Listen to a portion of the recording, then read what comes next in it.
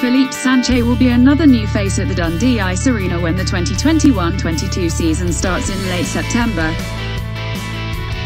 The Quebec native was confirmed as the next summer signing by Omar Pasha's Dundee Stars on Friday evening, the 14th skater to be signed up for the new season.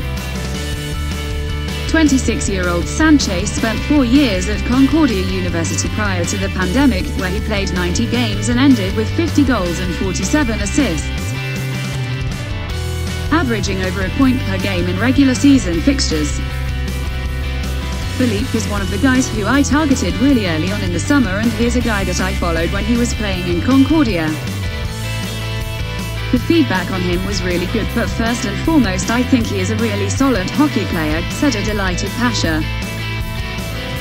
He was captain in Concordia and a captain in juniors as well, so you can see there is a lot of leadership in him at a young age. Philippe also has a good hockey IQ and knows the game really well. He is also very fast, and there is so much more that I could talk about, but the main thing is that he can produce well offensively. He will be a go-to guy in a lot of situations for us and is a really complete player who has the heart of a guy that is 7 foot tall.